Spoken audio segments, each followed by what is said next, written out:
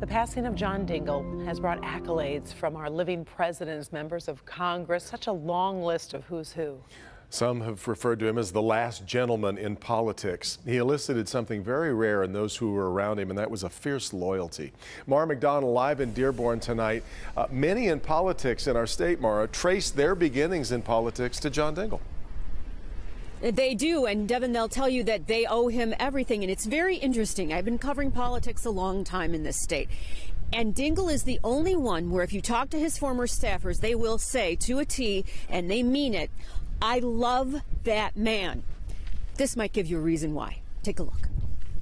Dingell, during his years as the chairman of the House Energy and Commerce Committee, was respected but also feared. He was tough as hell, but when he was tough as hell, it was for a purpose. He was fighting for people. But his staffers, and there is a legion of them, will tell you he was also gentle, courtly, and kind. And his orders when it came to helping the people in his district were very clear. I was not to let some spineless government bureaucrats stand between him and the people who elected him. His two rules? We will cook our politics to match the facts. We won't cook the facts to match the politics. The second was to remember who and how you got there. You always wanted to please him, and not because you were afraid of getting screamed at, but because you didn't want to disappoint him. One of the very first days I was working for him, I had a simple task of just picking him up at the airport. Jason had never been to Metro. He didn't know there were two terminals, so you can imagine how it went when he arrived at the wrong terminal. It took a while to straighten out, so when he finally rolled up at the right spot. I am going to be fired. This is my last day working for him after a week.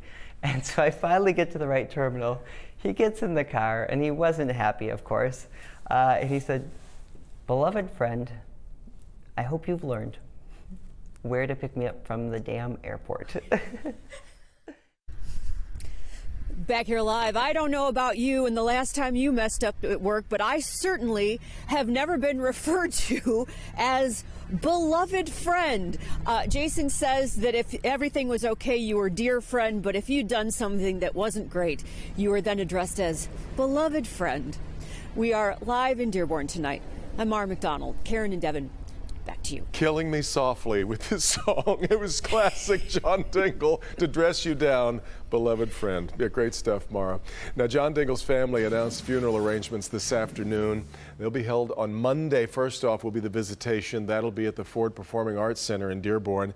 And then the funeral mass will be held Tuesday. That'll be 11 a.m. at the Church of Divine Child. The public is welcome to attend. That's also in Dearborn.